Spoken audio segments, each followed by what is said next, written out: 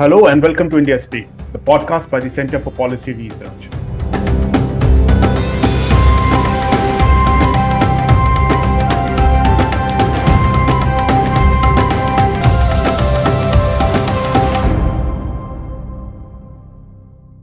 I am Sushant Singh, Senior Fellow at CPR. You are listening to our special series titled Spotlight South Asia that brings leading experts from India's neighborhood to understand the events in these countries, whether political, economic, or social, but from a domestic perspective.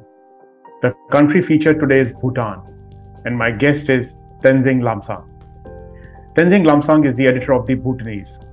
He was awarded the Best Investigative Journalism Award for 4 consecutive years by Bhutan's annual Journalism Awards. Having worked with the Indian Express as a reporter, he moved to Bhutan's national newspaper, Kuensela's chief reporter in 2008 before working with Bhutan's first business paper, Business Bhutan, as its news editor.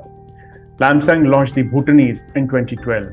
He has contributed papers to the Institute of Defense and Studies Analysis in New Delhi and also written articles for various international publications. Tenzing, welcome to Spotlight South Asia. Yes, thank you very much.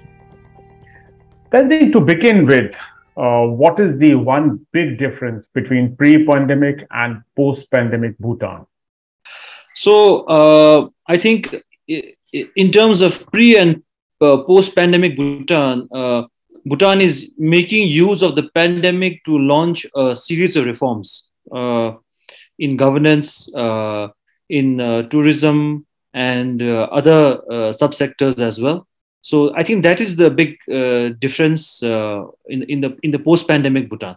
And Tenzing, stepping back a bit, how deeply has democracy gotten embedded in Bhutan since it went democratic, since the king decided to make it democratic? And I mean this in an institutional sense, whether you're looking at political parties, whether you're looking at the leadership, whether you're looking at parliament, you're looking at institutions like the Election Commission. What is the state currently, and where do you think it needs more work to strengthen itself and really become deeply embedded in the society? I think there has been a sea change pre-2008, which is before the first democratic general elections. The majority of Bhutanese were actually against the introduction of parliamentary democracy in Bhutan because they felt that we would go the way of our neighbors in the neighborhood where democracy wasn't as flowering as well as it should have, with corruption and other issues.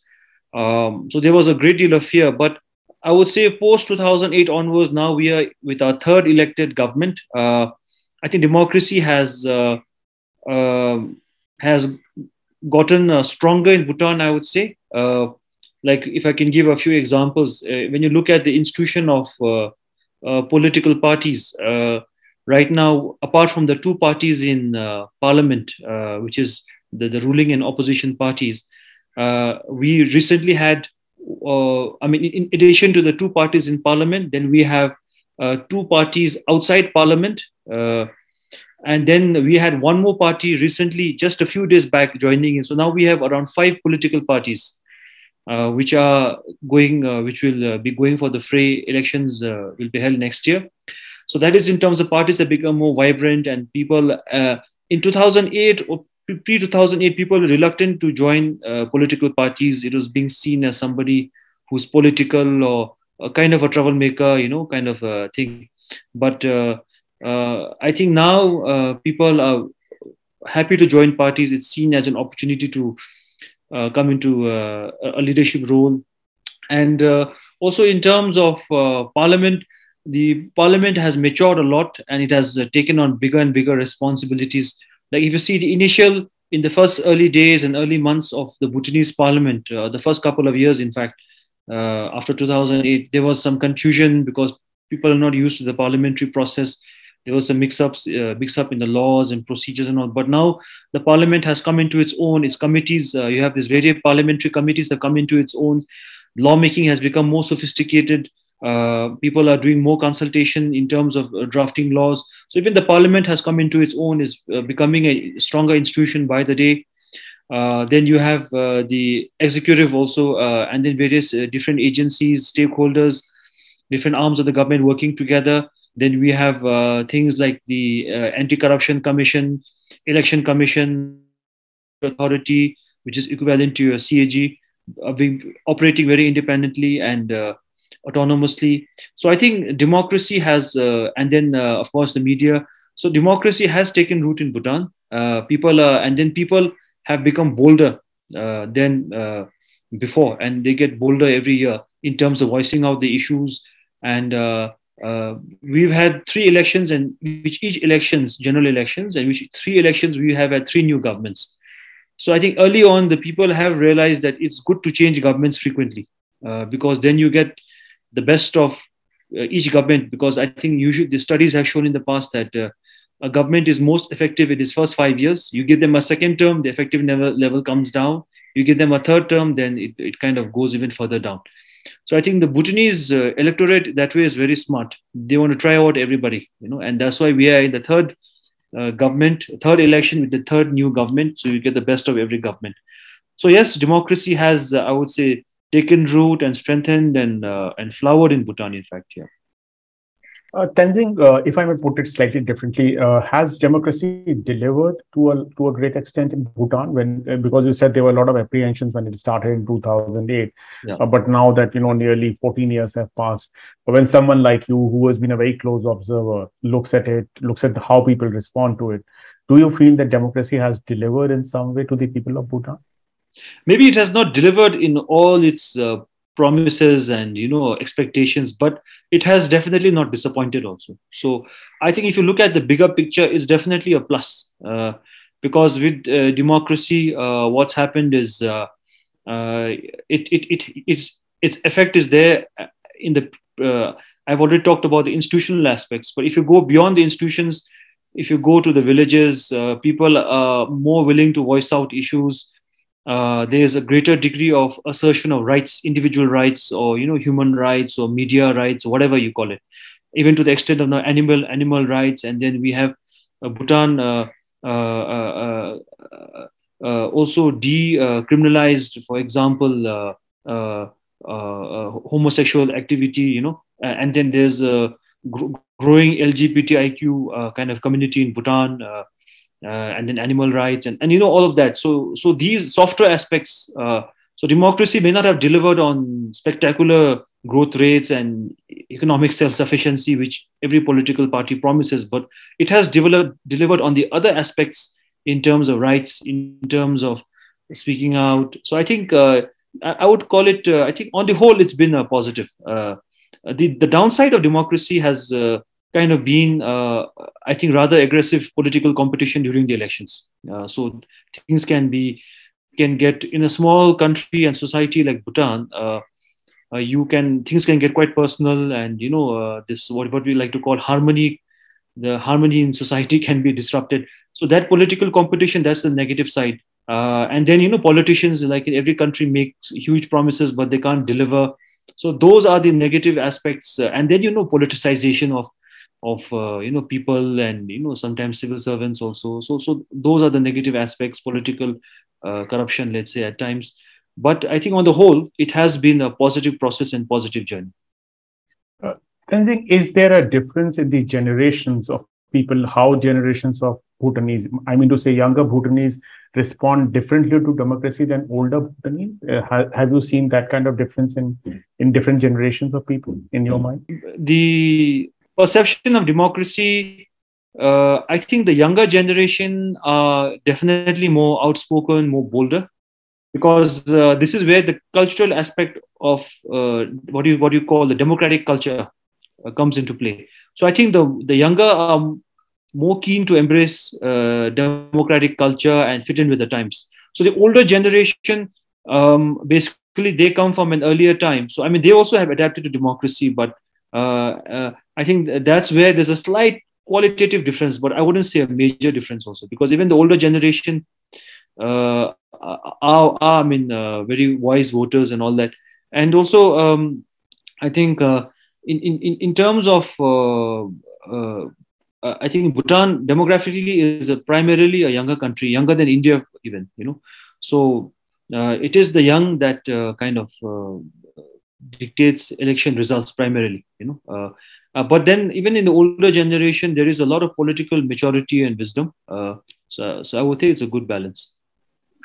Coming to economy, Tenzing, tourism and hydropower are seen as two big economic earners for Bhutan. Its economy revenue mainly comes from there. So how are these two sectors currently doing? And very broadly speaking, how is the economy doing now in Bhutan? Basically, in terms of tourism first, as I mentioned in your response to your first question, we are going through a series of reforms.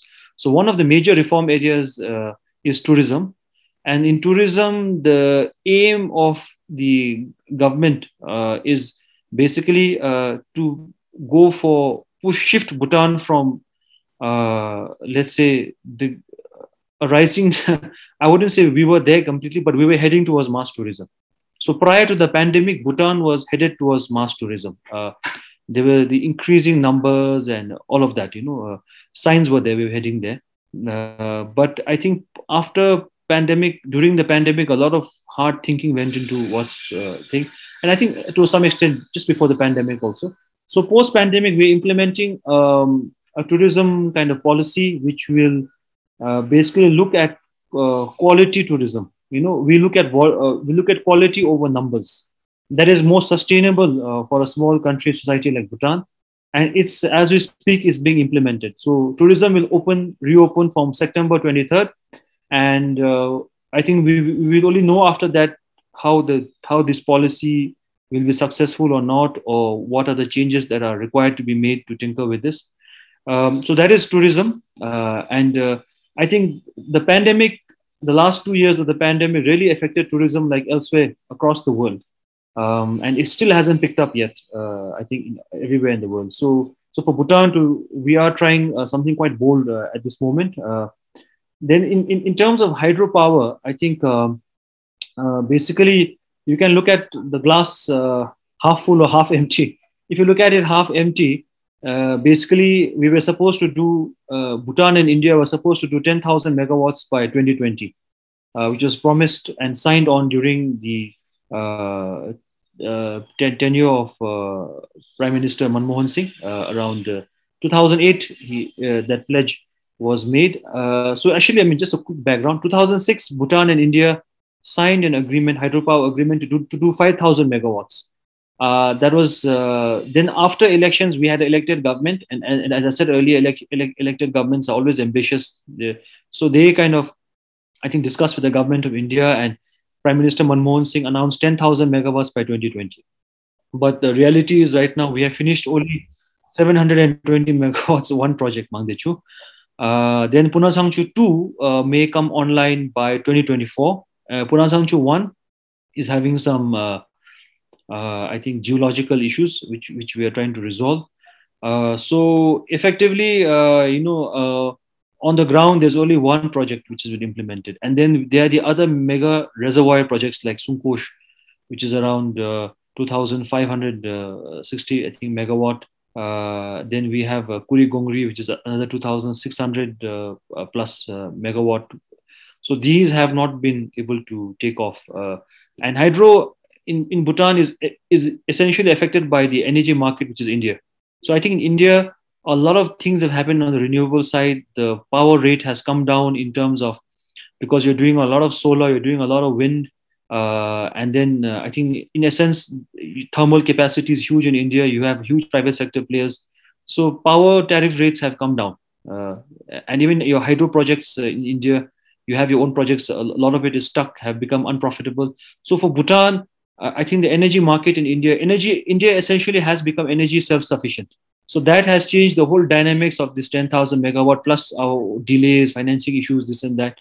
So I think going forward, Bhutan and India will have to relook at this whole modality of 10,000 megawatt. I think is not possible, and perhaps look at ways in where, because solar can come in only when you have the wind and when you have the sun, and wind is when you have the wind only. So, but when it's a downtime for these two, storage reservoir projects takes value, and I think Bhutan has two mega projects, and of course other projects where you can do reservoir storage projects. So these can kick in and supplement, with climate change and all. I think these are now the future of energy.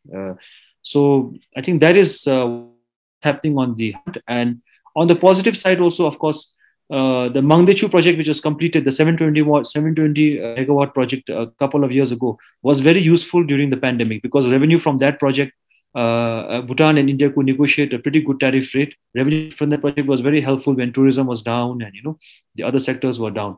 So hydro is the biggest sector of our economy, I think around close to 15% of GDP.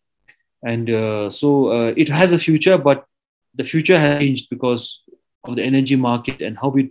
And then one concern from Bhutan is that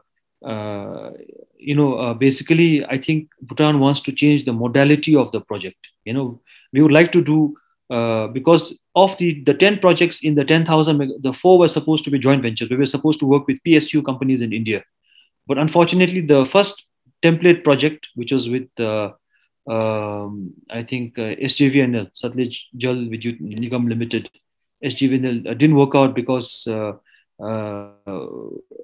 ironically, it was thought that 2 PSUs from our side and the Indian side would be much more efficient than the intergovernmental model. But the joint venture model has completely flopped in Bhutan. I mean, and the first venture was cancelled, which is Kholungchu, around 600 megawatt project, the joint venture model has been cancelled. And I think the power secretary is supposed to come to Bhutan sometime soon, either this month or next month, to discuss the future of Kholungchu. And I think the Bhutanese side will propose an intergovernmental model with change modalities, wherever we hire the best people from the market instead of putting bureaucrats from either side, who are not perhaps as efficient, or are not as clued in, and are not as you cannot hold a bureaucrat accountable and fire him. So, but if you hire an international management team, you can give them targets and fire them if they don't do well. So I mean, the modality is a major concern going forward, and that's one reason why Sunkosh House also has been stuck, apart from financing issues.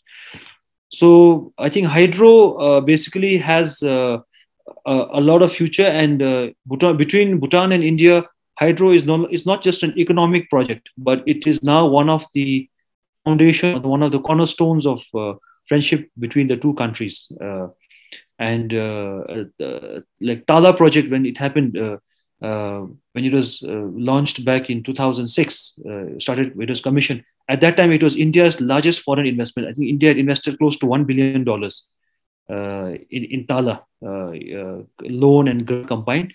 And the benefit that India gets is because a lot of the financing is done from India, you get the rate of power is very cheap, so very competitive. So I think those aspects. So that's where hydro is at the moment. And the economy in general, last year, not last year, sorry, in 2020, we had -10 growth rate, GDP growth rate, primarily because we implemented a very strict policy of containment of zero COVID, which helped save a lot of lives, but it took a huge toll on the economy. So we had shut down our international borders, we shut down tourism, everything was shut. And whenever there was a case, the whole town or whole nation used to be shut down quite frequently. So that resulted in a growth rate of -10 GDP in 2020. In 2021, the economy has recovered to around 4% growth of GDP. And in 2022, we expect between 4.5 to 5.5% GDP growth this year. So if things go well in 2022. Now the downside is what's happening is because we did not, our reserves have taken a hit. Because the last 2 years, tourism, which is one of the main sources of foreign exchange for reserves. So we're not as, let's say, in a situation like Nepal or Sri Lanka, but there is a pressure on the reserves because now the last 2 years you didn't have tourism dollars and other avenues of foreign currency coming in because of the pandemic. But now the pent-up demand of the last 2 years for imports, like construction and equipment, and we are mostly import-driven economy, not very different from Nepal. So that is putting pressure on the reserve. So just a couple of weeks ago, the government has put a moratorium on the import of what you would call consumer vehicles. So you're still allowed to import trucks and excavators, and farmers can import the utility vehicles, we like to call, which is essentially a bolero, bolero thing.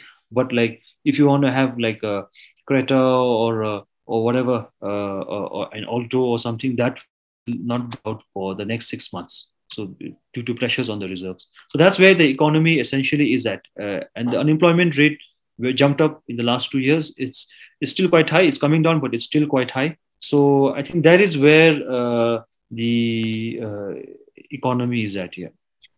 You spoke about the pandemic, but after a couple of years in the pandemic, through which Bhutan did reasonably well, as you brought out, how are these social indicators holding up? Something like education, health. Were you able to manage everything else during the pandemic? The theory going into the pandemic was that the richer countries would do better with better medical infrastructure, so on and so forth. And I think, largely it was true to some extent because they got the vaccines first and all of that. But I think what Bhutan showed is that two things. One is that you don't necessarily have to be a rich country to do well during a pandemic. So Bhutan had invested in basic healthcare for a long time, decades of investment. And if you look at the budget, every year health and education, they suck up a chunk of the budget resources. So it has always been a priority. So we may not have the best healthcare in the world in terms of quality and whatever different products and all, but I think basic healthcare has penetrated well to the grassroots. So that is one. So that was very helpful. Then the other thing is that in Bhutan, the style of governance in Bhutan is very collaborative in nature. So though we were an absolute monarchy for a long time and became a democracy only in 2008, but even prior to democracy, there is this collaborative nature in Bhutan where we come together and work in a united fashion. So that took over, that kind of mentality took over. And then we had, of course, good leadership with the overall leadership being provided by His Majesty, who took a very important frontal role on this. And then we, of course, had a government whose the Prime Minister is a medical doctor. Then we have a health minister who's a health policy expert. And then we have, of course, also one more minister and a foreign minister who's also a pediatric doctor. So I think we couldn't have had this team at a better time. So a combination of investment, long-term investment in the health sector, a combination of good leadership, a combination of the people coming together to cooperate. Because if the people didn't cooperate, then I think things would also not have worked out. So I think in that sense, we could keep death rates incredibly low, infection rates incredibly low, and Bhutan could open up on its own terms. So only when Omicron came, I think up to Omicron, Bhutan was able to keep COVID out, essentially. We had outbreaks, but it was kept under control. So only when Omicron came and then the population had been vaccinated 3 times, some even 4 times, and then we opened up gradually and let it spread in the community slowly, and at that time also deaths were very low, incredibly low, so basically it's been a huge success story and reported globally as such by the global media and the regional media, of course. So that is healthcare. And now the downside of the pandemic is that so much resources went into COVID, like elsewhere, because everything was pandemic focused. So I think the other health programs couldn't get as much attention. So now what's happened is post-pandemic, yes, COVID is still looked at carefully, but now there's a bigger push into other areas like cancer screening, and the other programs are getting more, and people are encouraged to go to hospitals and all of that. So that is happening on the health sector, and then there's more infrastructure being put in place. There's more budget being put in place. On the education front, also the pandemic took a negative toll in terms of the quality of teaching, because students couldn't attend classes and this and that. But I think the positive was that that I think this online teaching really took off.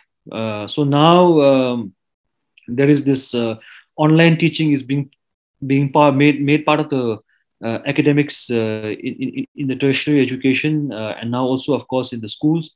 And then I think now we are back in the classrooms. The students and teachers are back in the classroom. So education also, like I mentioned in your first question of the difference between post-pandemic Bhutan and pre-pandemic, is that there is a series of reforms happening in the education sector as well. So we're looking at curriculum, relooking at everything. And I think, yeah, so that's where these two sectors are. So social indicators, yes, I think it's now should go on the uptick now. That's nice to hear that the social indicators are looking upwards and going upwards.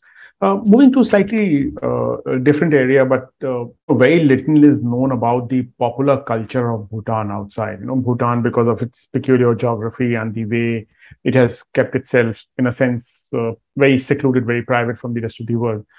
For someone like me who's an outsider completely, what would you want to tell me about the popular culture that I should know about Bhutan? The popular image of Bhutan outside is like a kind of a Shangri-La kind of image, and a very mystic place of mystique and all of that. So I think yeah, I can understand that that perspective also. Which we started not only for Bhutan but for this larger region with the book, I think Shangri-La, by some I think British or American writer. I forget, but this is, I mean, going way back.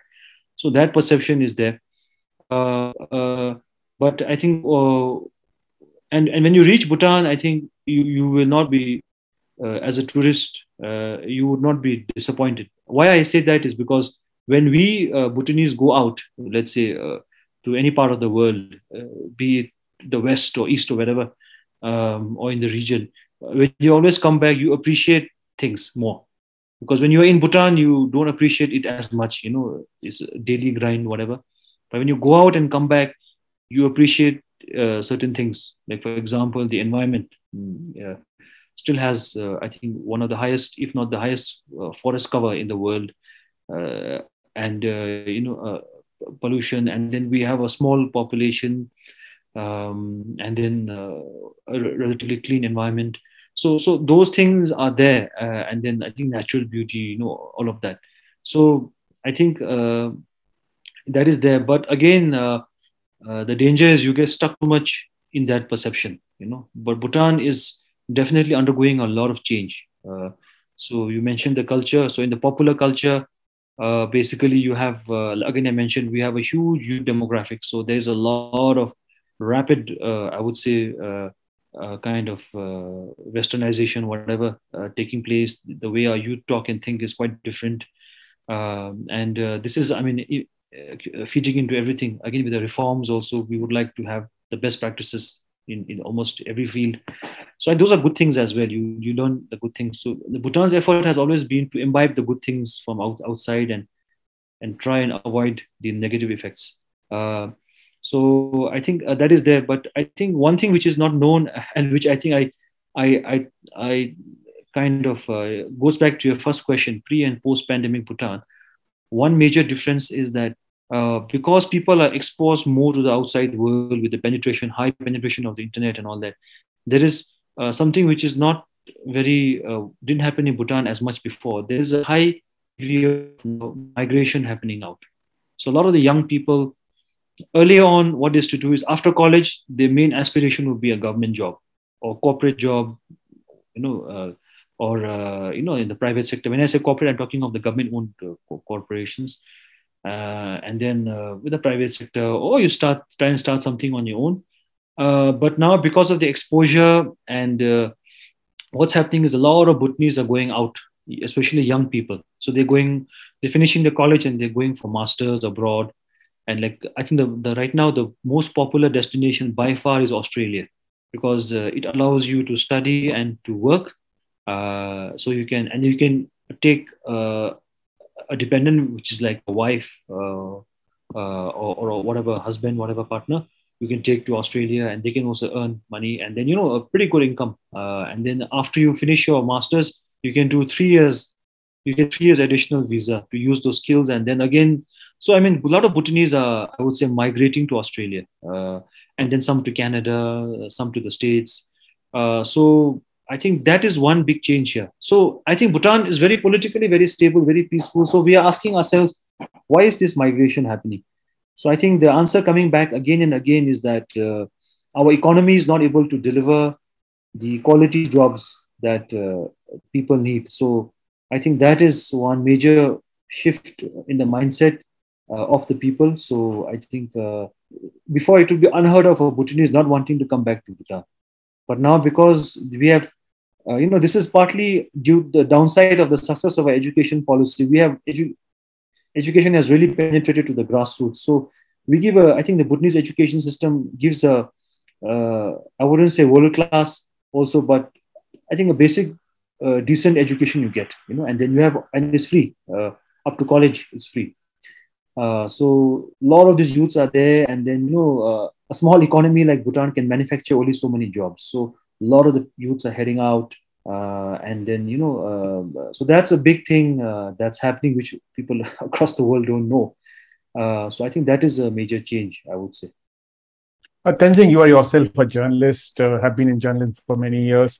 Media has seen a lot of changes in Bhutan, especially with the influx of social media. How has the situation been in the journalism and media sector in Bhutan? So, like everywhere else, because of the influx of the social media and the digital kind of transformation, traditional media is now being forced to adapt, and now we'll increasingly throw the term digital media, and then online media, and social media, and all that in Bhutan. So the influx of social media has had both a negative and a positive. So I think the positive first. The positive is that it's allowed, I think, the smaller players in the media to now have a platform to compete with the bigger established players who are essentially government owned. May not be government run, but government owned players. So I think that is a good leveler, So you have, now you can reach a big audience using, let's say, Facebook or Twitter, you can connect your website to these sites. So that is the positive. The other positive is that it has empowered a lot of Bhutanese, because now they don't have to go to the media and kind of put forward the grievances. So they can go on social media, and if things go viral, then it gets picked up and all that. So I mean, so not very different from what happens around the world, including the region. Now the negative also is similar, because what's happening is, first of all, a lot of fake news is coming up, and the problem in countries like Bhutan, India, Sri Lanka, you name it, is that South Asia in general, is we may have improving or high literacy rates, but the media and social media literacy rate is very low in all our countries. So as a result, people are educated enough to read the content online, but they're not educated. I mean, they're not, let's say, literate enough to decipher what is fake, what is real, and what they should stay away from, what they should not share. So that literacy level is still low. And then what I fear also for our region as a whole is, our region is made up of different kinds of communities, ethnicities, all of that, right? Religions. And then social media, studies after studies, and also reporting after reporting, be it New York Times or the Guardian, or I mean, whatever, have shown that in countries which have diverse sets of people, are just coming out, developing, social media can play a hugely negative role, can seep into those cracks, as a Guardian piece put it in the case of Sri Lanka, and widen those cracks. So I fear that in addition to fake news, social media can create unnecessary hate online, disunity online, and then, hate language, defamation. So those things are also being faced in Bhutan. And then what makes it worse is that the social media companies, at least in the case of India, bigger markets like India or the US, the social media companies listen. They listen up when they're hauled up, But in the case of small countries like Bhutan, you don't have that kind of leverage. So you might have a fake post running for a while. I mean, it has improved. Let's be fair to them also. It has improved. They have become more sensitive. So Facebook is, let's say, a little bit more prompt than before. But it's still an issue. Is defamation, online bullying, cyberbullying, and the youth also having a problem. A lot of the youths are now plugged in online with Insta and Facebook and God knows what else. But online video games also, that's also become a form of interaction. So you have cyberbullying, you have internet addiction, so all of that. So I mean, and the media is now a part of this because we have to operate in that environment, you know. So the media in Bhutan is just social media has become so big in Bhutan that to give you an example, the largest media in Bhutan is not the government-owned Bhutan Broadcasting Service or the government-owned Kunsal National Paper. It is Facebook. You know, if you go by the numbers, so I think a few years ago, before the pandemic, Bhutan had around, I think, close to 400,000 Facebook accounts. You know, I mean, a good portion would be of it would be perhaps fake or double accounts or whatever, but it is a high number. You know, for a population of around 700,000. And then even for the uneducated in the rural areas, you have like WhatsApp where you can send the forwards through audio clips. You don't necessarily have to type. So in the rural areas, sometimes it leads to divorces, it leads to issues in the rural areas also. So this is something which is not really affecting the urban or the educated lot. So I think the media in Bhutan, like elsewhere, has become a part of the social media environment now, which has been created around us. And how we navigate it, how we adapt to it, I think will decide our future. And I mean, so it has. I think social media in Bhutan has had some positives, but there are negatives as well, overall and for the media. Right. Tenzing, you are yourself very active on social media, and particularly in India, where you have a lot of followers on Twitter. How does today's India look to someone like you from Bhutan? Okay. Now there is definitely a change. You know, I think this so-called in India, if I comment as an outsider, you had this Nehruvian consensus post 47. I think that's over now. You know, effectively in so many ways.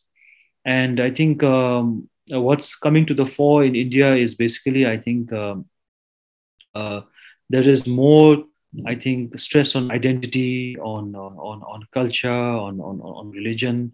So that I think is coming more to the fore. I think whereas the India of the past was, I think, you would say, shift more on the lines of a political science textbook. You know, you have this parliament and political parties and MPs and all. But I think now I would say that, of course, in your politics you have different equations, caste, and all that. But now, of course, the identity in India seems to be quite central to your politics, and that has negatives and positives. I mean, in various ways. But I think that is one major change we can see. But I think on the that's your in terms of your domestic politics. But I think an area where I would also I think I can comment on is in terms of foreign policy. So I think India has I think the previously again the Nehruvian foreign policy has undergone change. So I think now India is more into real politics, and I think so that is there. I think, and also India's relationship in the neighborhood. I think giving importance to the neighborhood, that is a major shift in foreign policy, and I think I would say that's a good change also, provided what is promised can be followed up and delivered. Um, and then today's India is primarily a young India, I think, you know. And then, you know, as an outsider, I'm always optimistic about the India story. I'm always optimistic, even now, you know, with what's happening with your, I mean, the post pandemic or whatever, unemployment or economy and other issues. You know, I'm always optimistic about the India story because I think if you look at the diversity that you have, the size that you have, the demographics that you have, I think there's no way to go but only up, you know. And I think if, and then you have a democratic structure, a democratic system, and I think no matter which party comes to power or whatever, I think Indian people, at their heart, are essentially democratic in nature. So I think that will, in the long run. So maybe in the short race, India may not match up to certain competitors in terms of growth or whatever. But I think in the long run, your diversity, your democracy, your institutions, like a free and strong media, independent judiciary, these and accountable political parties and leaders, I think these will serve you all well in the long run. And I think that India will, I've always believed, has always been and will always be a force of good in the region and in the world. What about the other big neighbor of yours, China? Is there a sense of fear or a sense of opportunity about China and Bhutan? I think, frankly speaking, both. Like among India's neighbors, Bhutan is perhaps the last one left who is still not engaged with China in the full diplomatic sense. We don't have diplomatic relations, and that the official explanation is that China is one of the P5 countries, and we have not established ties with any of the P5 countries yet. So I think that's the official line. But on the other hand, I think if you look at, I think opportunity. But I think before I get into those, I think it's important to clear up certain misconceptions. What happens is, like in a lot of the writings in India, especially in the, let's say, media sphere, and I'm not saying everybody, there are good writers who understand the situation and write very well. But then I would say there is a majority out there who are not well versed, who've never been to Bhutan. That doesn't matter, even if you're not here, but even if you know people, for me, if you're talking to the right people, you understand the country also. So who don't talk to the right people, who speculate, and so Bhutan right now has, I can say very confidently, $0 Chinese investment. $0. So there's no Chinese government projects or anything happening here. And this is perhaps the only South Asian countries, Ironically, India would be having much more investment from China. So I think that is, I think, important to clear up. So there's no like growing Chinese investment or growing Chinese tourists coming and all of that. So our political economic engagement is very much South oriented with India, So I think that is important to clear up. And also, with China, I think the relationship is, I would not say it's a very interactive one, like we have in India, because our borders are closed in the north.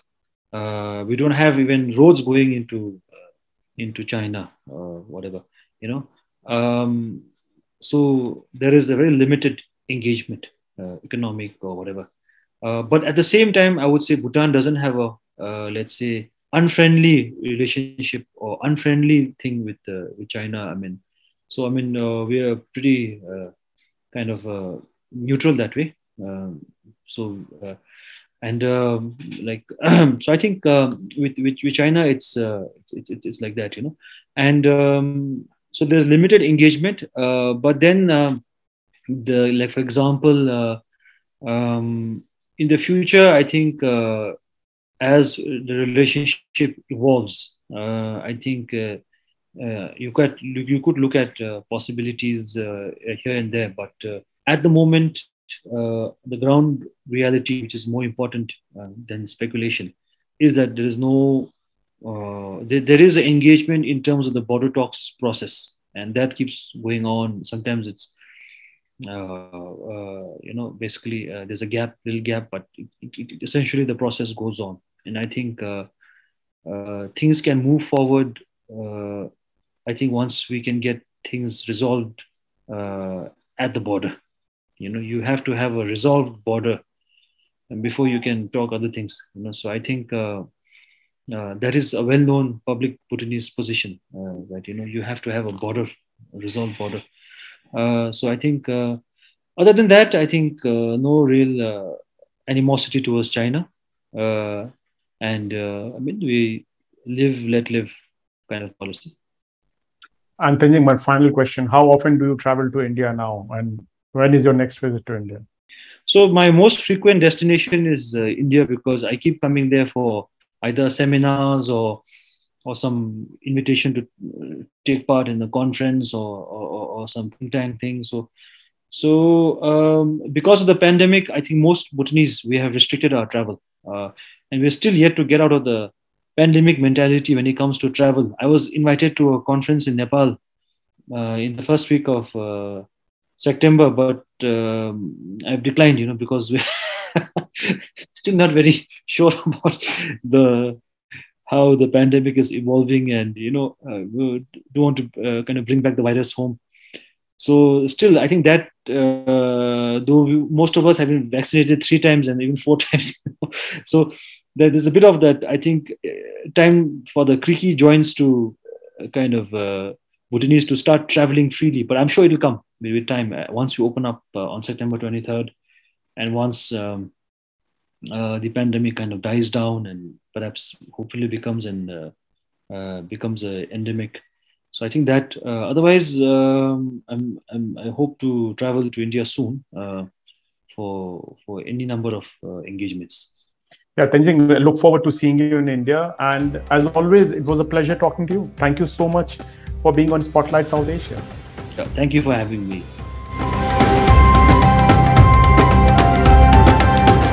Thank you for listening. For more information on our work, follow us on Twitter at CPR_India and log on to our website at www.cprindia.org.